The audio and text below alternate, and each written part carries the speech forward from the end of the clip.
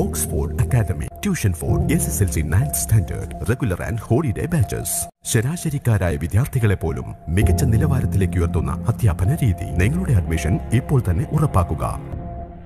Oxford Academy. Hello മക്കളെ, എല്ലാവർക്കും നമ്മുടെ ചാനലിലെ പുതിയൊരു വീഡിയോയിലേക്ക് സ്വാഗതം. It's me Mehanuf. അപ്പോൾ ഞാൻ ഇന്ന് വന്നിരിക്കുന്നത് നിങ്ങളെ 10ാം ക്ലാസ്സിൻ്റെ ബയോളജിയിലെ ഒന്നാമത്തെ ചാപ്റ്റർ ആയിട്ടുള്ള സെൻസേഷൻ ആൻഡ് റെസ്പോൺസസ്, അറിയാനും പ്രതികരിക്കാനും എന്ന് പറയുന്ന ചാപ്റ്ററിൻ്റെ ഒരു കംപ്ലീറ്റ് വീഡിയോ ആയിട്ടാണ് കേട്ടോ. മാക്സിമം ഞാൻ ഈ ചാപ്റ്റർ മുഴുവൻ ഈ ഒരു വീഡിയോയിൽ തന്നെ കൊള്ളിക്കാൻ പറ്റുമോ എന്ന് നോക്കാം കേട്ടോ. ഓക്കെ, അപ്പോൾ നമ്മൾ വീഡിയോയിലേക്ക് പോകുന്നതിന് മുന്നേ തന്നെ ഒരു കാര്യം പറയട്ടെ. നമ്മളെ ചാനൽ സബ്സ്ക്രൈബ് ചെയ്യാതെയാണ് നിങ്ങൾ കാണുന്നതെങ്കിൽ ഇപ്പം തന്നെ അങ്ങോട്ട് സബ്സ്ക്രൈബ് ചെയ്യാം കേട്ടോ. അതുപോലെ തന്നെ ബെല്ലൈക്കണൊക്കെ ക്ലിക്ക് ചെയ്ത് വെച്ചോ. ഇനി ഒരുപാട് വീഡിയോസ് വരാനിരിക്കുന്നുണ്ട്. ഓണപരീക്ഷയ്ക്കാണല്ലോ വരുന്നത് അല്ലേ. ഓക്കെ, അപ്പോൾ ഞാനിവിടെ ബാക്ക്ഗ്രൗണ്ടിൽ തന്നെ കൊടുത്തിട്ടുണ്ട് നമ്മുടെ ചാപ്റ്ററിൻ്റെ front page. Sensation and responses, അറിയാനും പ്രതികരിക്കാനും എന്നാണ് നമ്മുടെ ചാപ്റ്ററിൻ്റെ പേര്. ഓക്കെ, എന്താണ് സെൻസ്? ഓക്കെ, സെൻസ് അല്ലെങ്കിൽ അറിവ് എന്നല്ലെങ്കിൽ നമ്മൾ അറിയുന്ന അനുഭവങ്ങൾ എന്തൊക്കെയാണ്? നമ്മൾ അറിയുന്ന അനുഭവങ്ങൾ ഏതൊക്കെയാണ്? നമ്മൾ സെൻസ് ഓർഗൻസ്, അറിയാൻ സഹായിക്കുന്ന അവയവങ്ങൾ ഏതൊക്കെയാണ്? ഇതൊക്കെ നമുക്ക് ജസ്റ്റ് ഒന്ന് ആദ്യം പരിചയപ്പെടാം. ഓക്കെ, അപ്പം നമ്മൾ അറിയുന്ന സെൻസുകളൊക്കെയാണ് ഇതിൽ കാണിച്ചേക്കുന്നത്. അപ്പം നമ്മൾ അറിയുന്ന സെൻസുകൾ, നമ്മൾ അറിയുന്ന അനുഭവങ്ങൾ ഏതൊക്കെയാണ്? നമ്മുടെ ഏതൊക്കെ അവയവങ്ങൾ കൊണ്ടാണ് നമുക്ക് സെൻസ് ഉണ്ടാവുന്നത്? ഒന്ന് പറഞ്ഞെന്നേ. നമുക്ക് ഏറ്റവും സിമ്പിളായിട്ട്, നമുക്ക് ഏറ്റവും ബേസിക്കായിട്ട് അറിഞ്ഞിരിക്കുന്ന ഒരു കാര്യമാണ് നമ്മളെ ബോഡിയിൽ നമുക്ക് അനുഭവങ്ങൾ ഉണ്ടാക്കാൻ വേണ്ടിയിട്ട് മെയിനായിട്ട് 5 ഓർഗനാണുള്ളത്, 5 അവയവങ്ങളാണുള്ളത്. ഏതൊക്കെയാണ് 5 അവയവങ്ങൾ? ഓക്കെ, നമ്മളെ ഒന്നാമത്തെ അവയവം എന്ന് പറയുന്നത് കണ്ണാണ്, ഐ ആണ്. രണ്ടാമത്തത് ഇയറാണ്, ചെവി. മൂന്നാമത്തത് നോസാണ്, നമുക്ക് മൂക്കുണ്ട്, മൂക്ക് കൊണ്ട് നമ്മൾ അനുഭവിക്കുന്നുണ്ട്, ഓരോ കാര്യങ്ങൾ അറിയുന്നുണ്ട്. ദെൻ നാലാമത്തേത് നമ്മൾ ടങ് ആണ്, നാക്കാണ്. ഓക്കെ, നാവ്. ദെൻ അഞ്ചാമത്തത് സ്കിന്നാണ്, ത്വക്കാണ്. ഈ 5 അവയവങ്ങളെ കുറിച്ച് നമ്മൾ ഓരോരോ കാര്യങ്ങൾ അറിയുന്നുണ്ട്. കണ്ണുകൊണ്ട് കാണുന്നുണ്ട്, ചെവി കൊണ്ട് കേൾക്കുന്നുണ്ട്, മൂക്കുകൊണ്ട് സ്മെല്ല് അറിയുന്നുണ്ട്, നാക്ക് ഉപയോഗിച്ചുകൊണ്ട് നമ്മൾ ടേസ്റ്റ് അറിയുന്നുണ്ട്, സ്കിൻ ഉപയോഗിച്ചുകൊണ്ട്, ത്വക്ക് ഉപയോഗിച്ചുകൊണ്ട് നമ്മൾ ടച്ച് അറിയുന്നുണ്ട് അല്ലേ. അപ്പം ഈ പറഞ്ഞ അനുഭവങ്ങൾ മുഴുവൻ നമുക്ക് തരുന്നത് ഈ അവയവങ്ങൾ മാത്രമാണോ? അല്ലല്ലോ. നമ്മൾ ഈ ഒരു അവയവം, കണ്ണും മൂക്കും ചെവിയും നാക്കും ഒക്കെ ഉണ്ട്, ഇതെല്ലാം ഉണ്ട്, നമ്മളെ ബോഡിയിൽ തലച്ചോറൊന്നുമില്ല. അങ്ങനെയാണെങ്കിൽ നമുക്കിതൊക്കെ അറിയാൻ പറ്റുമോ? ഇല്ല. ഓക്കെ, അപ്പോൾ ഇതാണ് നമ്മുടെ ചാപ്റ്റർ. നമ്മളെ ഒന്നാമത്തെ ചാപ്റ്റർ എന്ന് പറയുന്നത് ഞാൻ ആദ്യം പറഞ്ഞു വന്നപ്പോൾ നിങ്ങൾ വിചാരിക്കും സെൻസ് ഓർഗനെ കുറിച്ചിട്ടാണ് പഠിക്കുന്നത് അല്ലേ. 5 സെൻസ് ഓർഗൻസ്, ജ്ഞാനേന്ദ്രിയങ്ങളെ കുറിച്ചിട്ടാണ് നമ്മൾ പഠിക്കുന്നത്. അല്ല, അത് നമ്മൾ പഠിക്കുന്ന ഏത് പാഠത്തിലാണ്?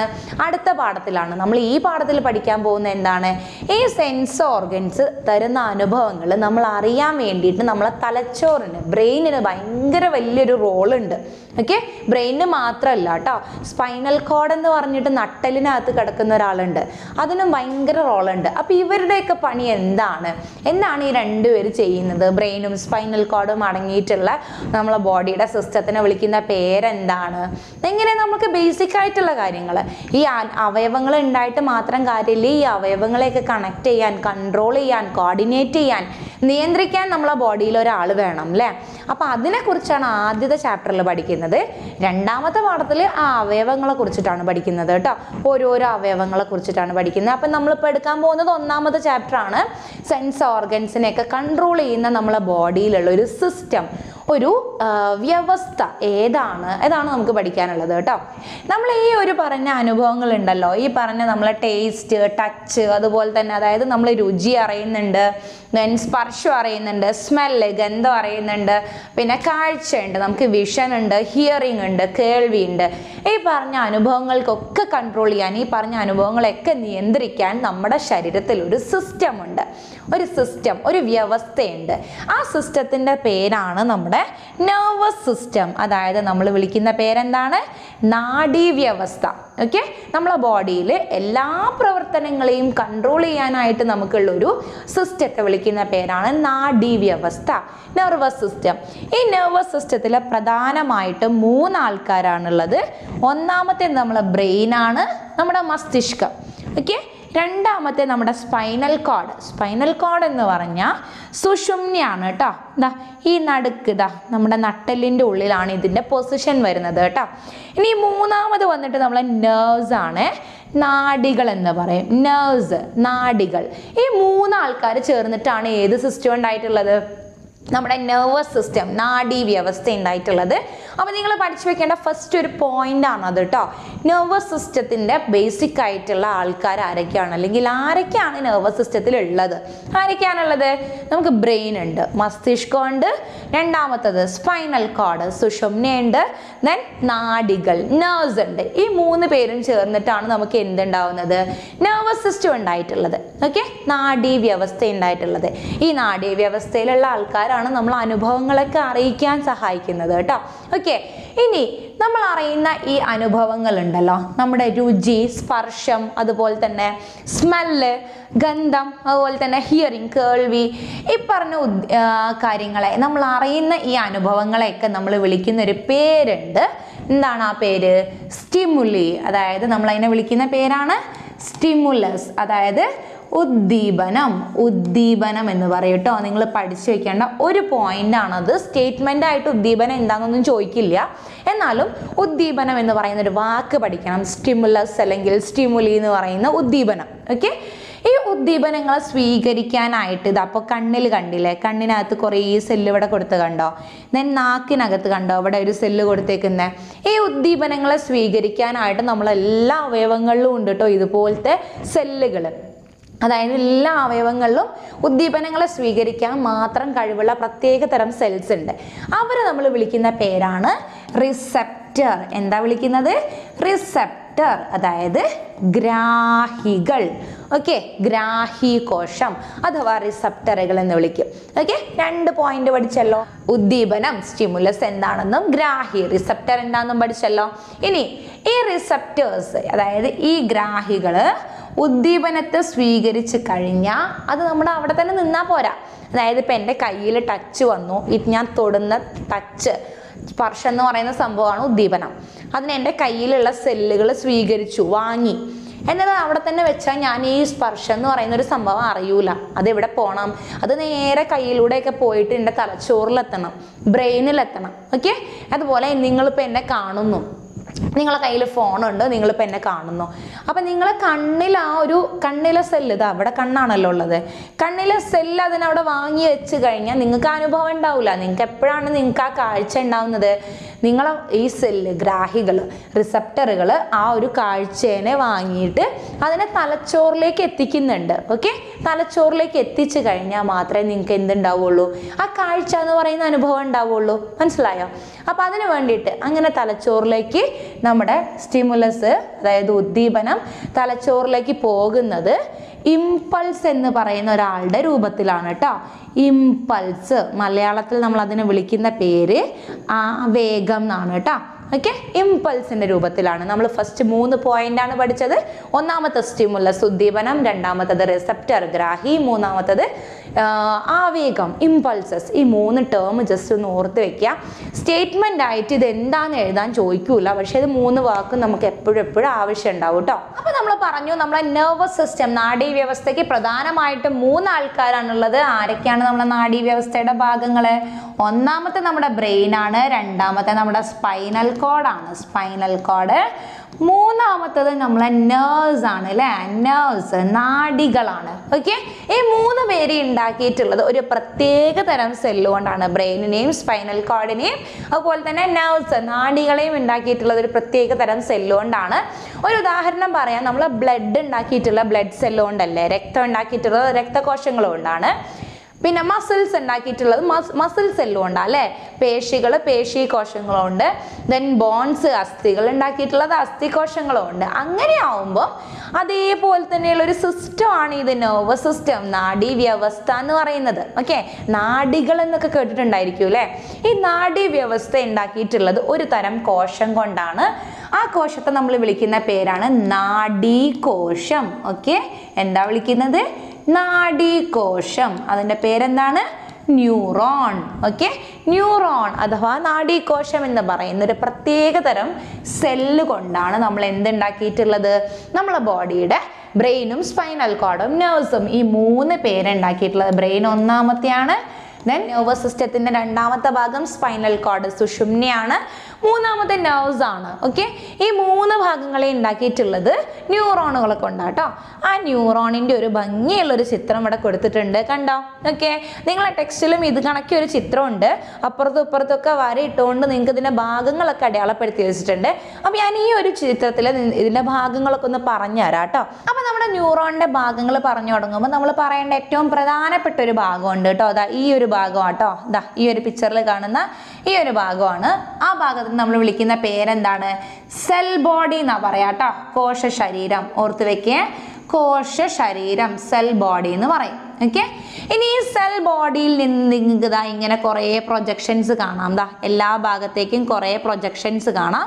ആ പ്രൊജക്ഷൻസിന് നമ്മൾ വിളിക്കുന്ന ഒരു പേരുണ്ട് കേട്ടോ. ആ പ്രൊജക്ഷൻസിന് നമ്മൾ വിളിക്കുന്ന പേരാണ് ഡെൻഡ്രോൺ. Okay, dendron. മലയാളത്തിലും പേര് സെയിം തന്നെയാണ്, ഡെൻഡ്രോൺ എന്ന് തന്നെയാണ് പറയുന്നത് കേട്ടോ.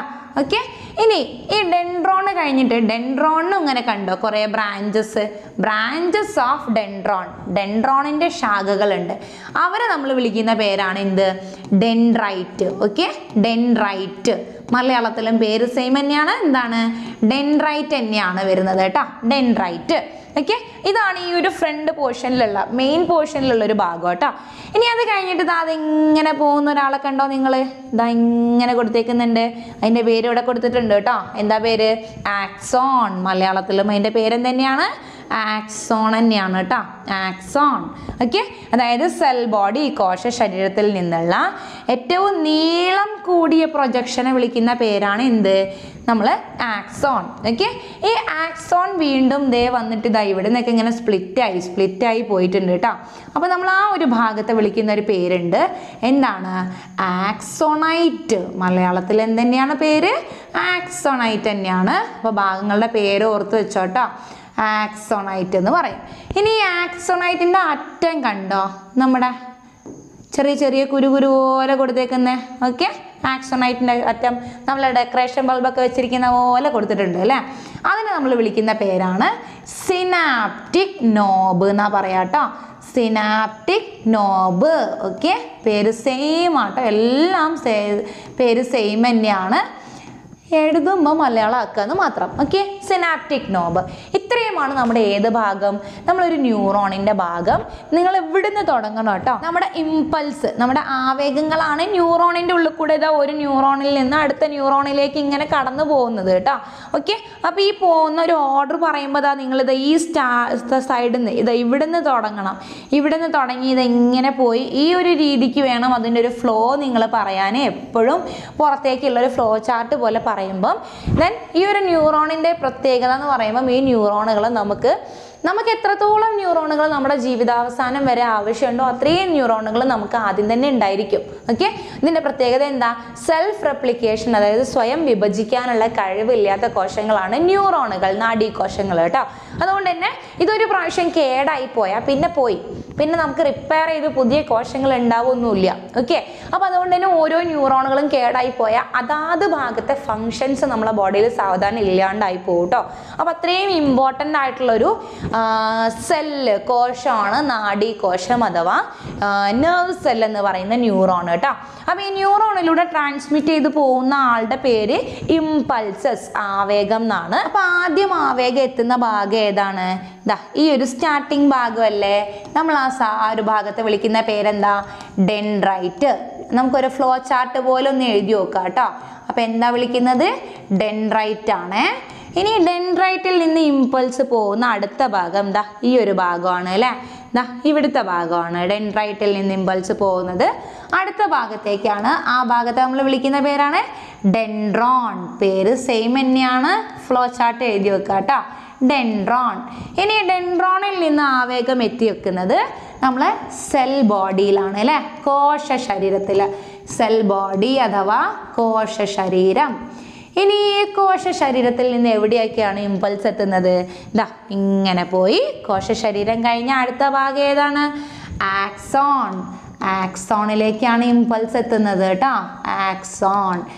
ആക്സോണിൽ നിന്ന് ഇനി എങ്ങോട്ടാ പോകുന്നത് നോക്കിയാലോ നമുക്ക്.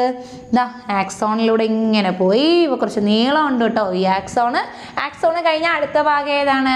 ആക്സോണിൻ്റെ ബ്രാഞ്ച്, ശാഖകൾ എന്ന് പറയുന്ന ആക്സോണൈറ്റ് ആണ് അല്ലേ. ആക്സോണിൻ്റെ ശാഖകളായിട്ടുള്ള ആക്സോണൈറ്റ് ആണ്.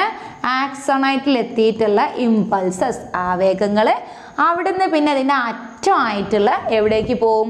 സിനാപ്റ്റിക് നോബിലേക്ക് പോവും. ഓക്കെ, എവിടേക്കാണ് പോകുന്നത്? Synaptic knob. സിനാപ്റ്റിക് നോബ് കേട്ടോ. ഈ ഒരു ഫ്ലോ ചാർട്ട് ഭയങ്കര ഇമ്പോർട്ടൻ്റ് ആട്ടോ. Okay, synaptic നോബിലെത്തും. Okay, synaptic Nobil എത്തിക്കഴിഞ്ഞാൽ ഇത് കണക്കിയൊരു ന്യൂറോൺ ഞാൻ ജസ്റ്റ് ഒന്ന് വരച്ച് ജസ്റ്റ് ഒന്ന് കാണിച്ചു തരാം. ഇത് കണക്കിയൊരു ന്യൂറോൺ നമുക്ക് ഇതാ ഇവിടെ ഇനിയും ഉണ്ടാവും. ഇവിടെ ബ്രാഞ്ച്, ഇവിടെ അതിൻ്റെ ബ്രാഞ്ചസ് ഡെൻഡ്രൈറ്റും ഡെൻഡ്രോണും ഒക്കെ തന്നെയാണ്. നമ്മുടെ കോശ ശരീരമാണ് ഇത്. നമ്മുടെ ആക്സോണിൻ്റെ branch, then synaptic knob, then ഒരു ന്യൂറോണിന് ശേഷം അടുത്തൊരു ന്യൂറോൺ, അതിനുശേഷം അടുത്തൊരു ന്യൂറോൺ, അങ്ങനെ ജോയിൻ ചെയ്ത് ഇവരൊരു ചെയിന് പോലെയാണ് പോകുന്നത്. ഓക്കെ, അപ്പോൾ ഈ ഒരു ന്യൂറോണിൽ നിന്ന് അടുത്ത ന്യൂറോണിൻ്റെ ആദ്യ ഭാഗം എന്ന് പറയുന്നത് നമ്മുടെ ഈ ഒരു ഭാഗമായിരിക്കൂലേ, ഫസ്റ്റ് ഭാഗമായിരിക്കൂലേ. വീണ്ടും ഡെൻഡ്രൈറ്റ് നമ്മൾ ഫ്ലോ ചാർട്ട് എഴുതി വരുമ്പോൾ ലാസ്റ്റ് പോയിന്റ് തീർക്കേണ്ടത് നമ്മൾ എങ്ങനെയാണ്? Dendrite of the adjacent neuron. Okay, തൊട്ടടുത്ത ന്യൂറോണിൻ്റെ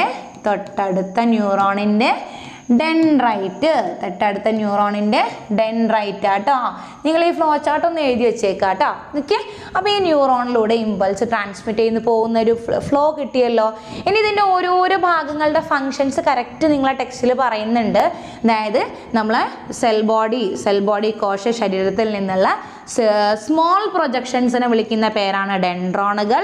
ഇവർ ഡെൻഡ്രൈറ്റിൽ നിന്നുള്ള ഇമ്പൾസിനെ റിസീവ് ചെയ്യുന്നു, വാങ്ങുന്നു. ഇനി ഡെൻഡ്രൈറ്റ് എന്ന് പറയുന്നത് ഡെൻഡ്രോണിൻ്റെ ശാഖകളാണ്, ബ്രാഞ്ചസ് ആണെന്ന് പറഞ്ഞു. ഇനി സെൽ ബോഡി നമ്മുടെ കോശ ശരീരത്തിൽ നിന്നുള്ള വലിയ പ്രൊജക്ഷനെ വിളിക്കുന്ന പേരാണ് ആക്സോണ്. ആക്സോണിൻ്റെ ശാഖകളെയാണ് ആക്സോണൈറ്റ് എന്ന് പറയാം. സെൽ ബോഡിയിലത്തെ ഇമ്പൾസിനെ പുറത്തേക്ക് കൊണ്ടുവരൽ, ആവേഗങ്ങളെ പുറത്തേക്ക് കൊണ്ടുവരലാണ് ആക്സോണിൻ്റെ പണി. ആക്സോണിൽ നിന്നുള്ള ഇമ്പൾസിനെ വീണ്ടും പുറത്തേക്ക് സിനാപ്റ്റിക് നോബിലേക്ക് എത്തിക്കലാണ് നമ്മുടെ ആക്സോണൈറ്റിൻ്റെ പണി. ദെൻ സിനാപ്റ്റിക് നോബിൻ്റെ ഫംഗ്ഷൻ എന്ന് പറഞ്ഞാൽ തൊട്ടടുത്ത ന്യൂറോണിലേക്ക് ഇമ്പൾസിനെ വിടുക. കൂടാതെ ദെൻ വേറൊരു സംഭവം കൂടെ അത് പ്രൊഡ്യൂസ് ചെയ്യുന്നുണ്ട്. ന്യൂറോ ട്രാൻസ്മിറ്റർ എന്ന് പറയുന്ന ഒരു സെക്രീഷൻ നമ്മുടെ സിനാപ്റ്റിക് നോബ് ഇവിടെ സെക്രീറ്റ് ചെയ്യുന്നുണ്ട് കേട്ടോ. ന്യൂറോ ട്രാൻസ്മിറ്റർ എന്ന് പറഞ്ഞാൽ നാഡീയ പ്രേഷകം. ഓക്കെ, നാഡീയ പ്രേഷകം എന്ന് പറയുന്ന ഒരു സെക്രീഷൻ, ഒരു ദ്രാവകം, ഒരു കെമിക്കൽ അവിടെ ഉൽപ്പാദിപ്പിക്കുന്നുണ്ട്. അതിൻ്റെ ഫംഗ്ഷൻ നമുക്കിവിടെ പഠിക്കാനുണ്ട് കേട്ടോ. ഓക്കെ, ഇത്രയുമാണ് നമ്മുടെ ഒരു ന്യൂറോണിൻ്റെ ഭാഗങ്ങൾ. ഞാനൊരു ന്യൂറോണിൻ്റെ ഒരു കംപ്ലീറ്റ് പിക്ചർ നിങ്ങളെ ടെക്സ്റ്റിലുള്ള ഒരു പിക്ചറും അതിലെ ഭാഗങ്ങളും ജസ്റ്റ് ഒന്ന് പറഞ്ഞുതരാം. ഞാൻ എക്സ്പ്ലെയിൻ ചെയ്ത് ഇവിടെ പറഞ്ഞു കഴിഞ്ഞതാണ്, ജസ്റ്റ് ഒന്ന് കാണിച്ചു തരാം കേട്ടോ. അപ്പോൾ ഇതാണ് നമ്മുടെ ഒരു ന്യൂറോണിൻ്റെ ഒരു പിക്ചർ എന്ന് പറയുന്നത് കേട്ടോ. അപ്പോൾ ഈ ഭാഗമൊക്കെ നമ്മളിപ്പോൾ ഇവിടെ പറഞ്ഞു കഴിഞ്ഞാണ് അല്ലേ. ഇവിടെ ഞാൻ പറയാണ്ട് വിട്ട ഒരാളുണ്ട്. ആരാണ്? നമ്മുടെ ശ്വാൻ സെല്ല്, ശ്വാൻ കോശം. Encircled axon. ആക്സോണിനെ പൊതിഞ്ഞ് സംരക്ഷിക്കപ്പെടുന്നു എന്ന് പറഞ്ഞുകൊണ്ട് നമ്മൾ പറഞ്ഞിരിക്കുന്ന ഒരു ഭാഗമാണ് ഏത്? ശ്വാൻ സെല്ല്. ഞാനിവിടെ പറഞ്ഞിട്ടില്ല, നിങ്ങൾക്ക് ഈ പിക്ചറിൽ കാണാം. ഈ ഒരു ഭാഗമാണ് ഏത്?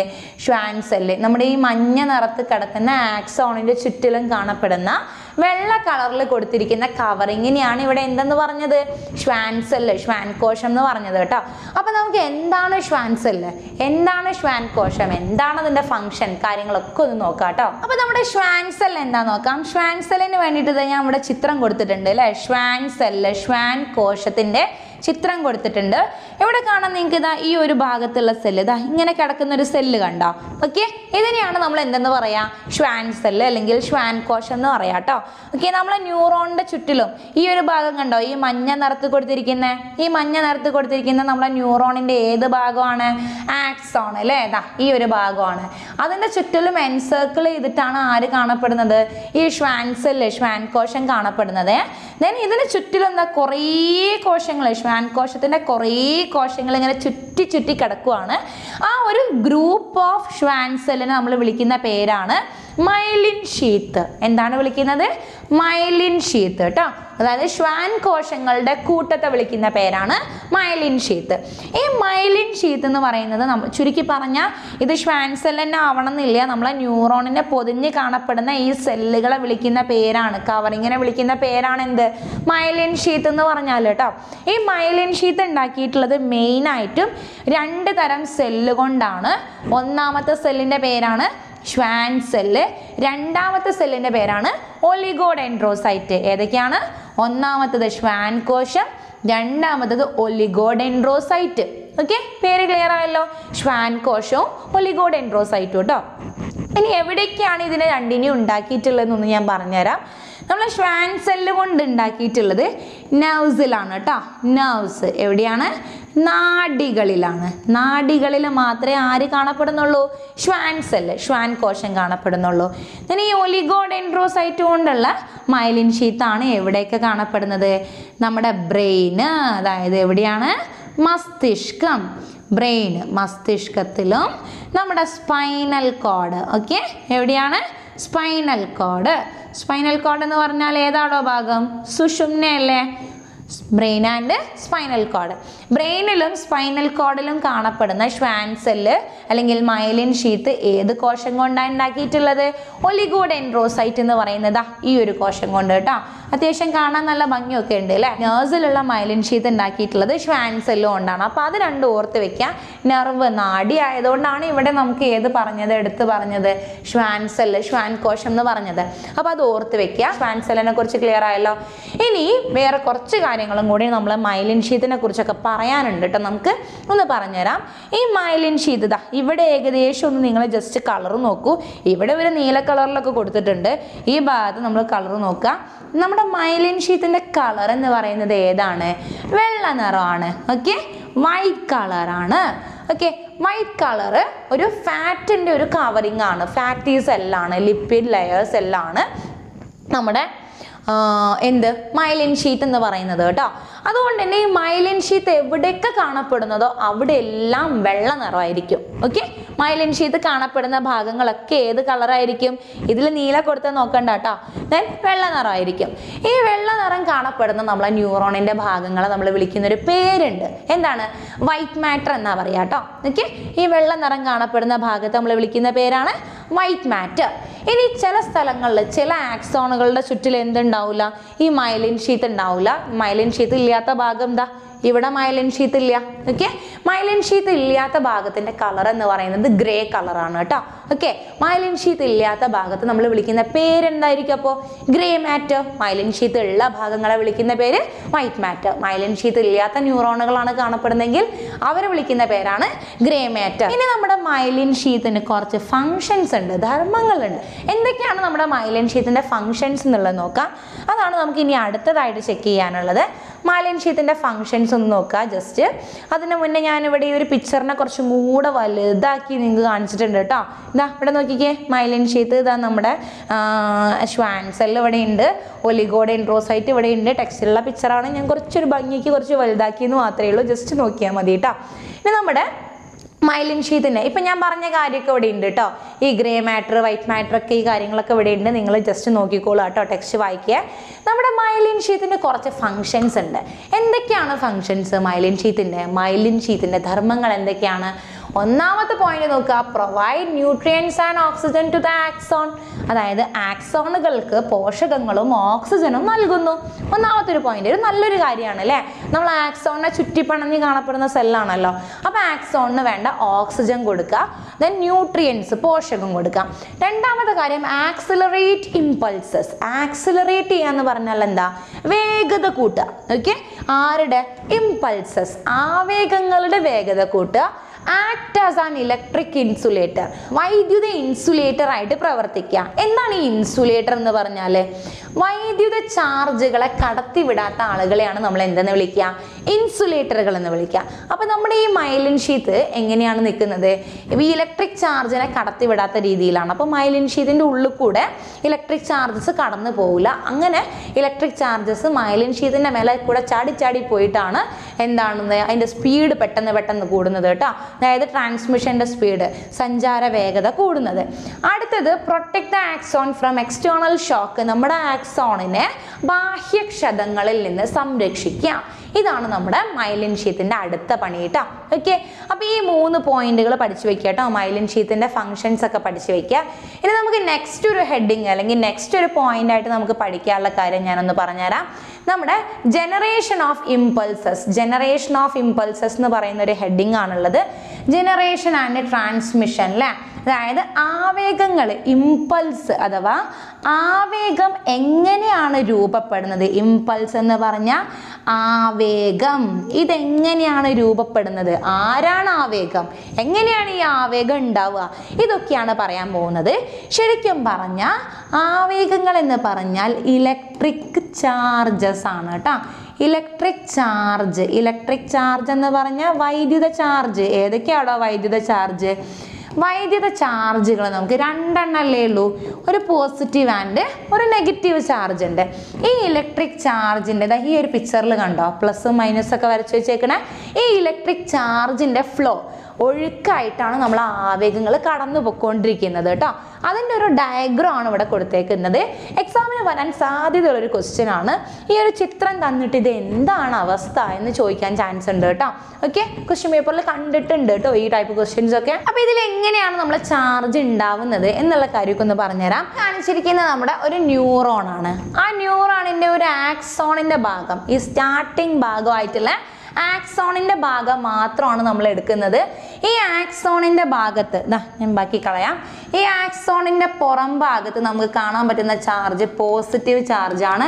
ഉള്ളിൽ കാണാൻ പറ്റുന്ന ചാർജ് നെഗറ്റീവ് ആണ്. ന്യൂട്രലിൽ നിൽക്കുന്ന സമയത്ത് നമ്മുടെ ആക്സോണിൻ്റെ പ്ലാസ്മ മെംബ്രെയിൻ്റെ പുറത്ത് പോസിറ്റീവ് ചാർജും ഉള്ളിൽ നെഗറ്റീവ് ചാർജും ആണുള്ളത്. അതാണ് ഇവിടെ താഴെ മേലെയൊക്കെ കൊടുത്തിട്ടുണ്ട് കേട്ടോ. അവിടെ ഉള്ളിൽ നെഗറ്റീവ് കൊടുത്തിട്ടുണ്ട്, പുറത്ത് പോസിറ്റീവ് കൊടുത്തിട്ടുണ്ട്. ഓക്കെ, പുറത്ത് പോസിറ്റീവ് ചാർജും ഉള്ളിൽ നെഗറ്റീവ് ചാർജും ആണ്. ദെൻ നമുക്ക് എന്തോ ഒന്ന് കിട്ടുന്നു. എന്താണ് കിട്ടുന്നത്? സ്റ്റിമുലസ് കിട്ടുന്നു, ഉദ്ദീപനം കിട്ടുന്നു. സ്റ്റിമുലസ് അഥവാ ഉദ്ദീപനം നമുക്ക് ഉണ്ടാവുന്നു. സ്റ്റിമുലി അല്ലെങ്കിൽ ഉദ്ദീപനം ഉണ്ടാവുന്നു. ആരാണ് ഈ ഉദ്ദീപനം? ഒന്നുകിൽ നമ്മൾ കേൾക്കുന്ന സൗണ്ട് ആവാം ഈ ഉദ്ദീപനം, അല്ലെങ്കിൽ നമ്മൾ കാണുന്ന കാഴ്ചയാവാം, അല്ലെങ്കിൽ നമ്മൾ ടച്ച് അറിയുന്ന സ്പർശനമാവാം, എന്ത് വേണമെങ്കിലും ആവാം ഉദ്ദീപനം. ഈ ഉദ്ദീപനം വരുമ്പം ആ ഭാഗം മാത്രം കറക്റ്റായിട്ട് നിങ്ങൾ ഈ പിക്ചർ ഒന്ന് ശ്രദ്ധിച്ചോട്ടോ. ഈ ഭാഗത്ത് മാത്രം ഉള്ളിലേത് ചാർജ് വന്നു? പോസിറ്റീവായി, പുറത്ത് മൈനസായി, നെഗറ്റീവായി അല്ലേ? നേരെ ഉൾട്ടയായി ചാർജ്. നേരത്തെ പുറത്ത് മൊത്തം പോസിറ്റീവായിരുന്നു, ഉള്ളിൽ മൊത്തം നെഗറ്റീവായിരുന്നു. എവിടെയാണോ ഉദ്ദീപനം വന്നത് അവിടെ മാത്രം ചാർജ് നേരെ ഓപ്പോസിറ്റായി. ആ ഒരു മാറിയ ചാർജ് അവിടെ നിന്നില്ല.